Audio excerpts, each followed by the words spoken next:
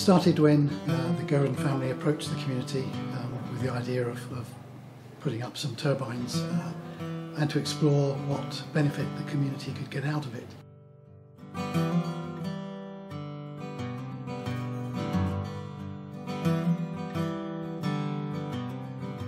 Traditionally been farmers and sought to diversify the income stream, and we started quite a number of years ago. We've really lost trace of when it was, but probably 10 or 12 years ago.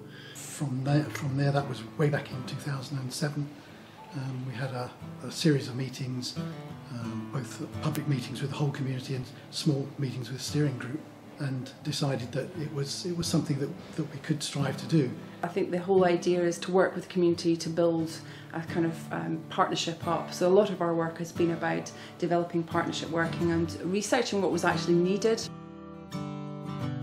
It's a fantastic opportunity. Prior to this, we didn't have any real community projects like this, which meant we were having to apply to big organisations that maybe didn't necessarily understand the needs of small communities, projects like ours. And we felt from the outset that probably the best way was to let the community drive projects and for us to provide the seed money, and that was very much the ethos.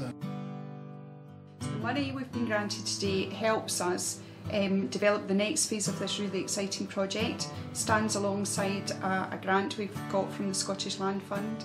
That helps us actually purchase the land to build these 12 units of social housing for the elderly and vulnerable in Glenurquhart.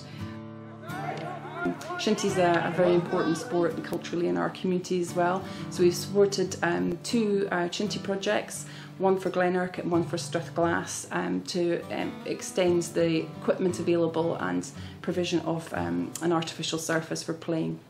We've also supported the Kintail to Afric map, which is really a tourist map to attract walkers and cyclists through the Glen.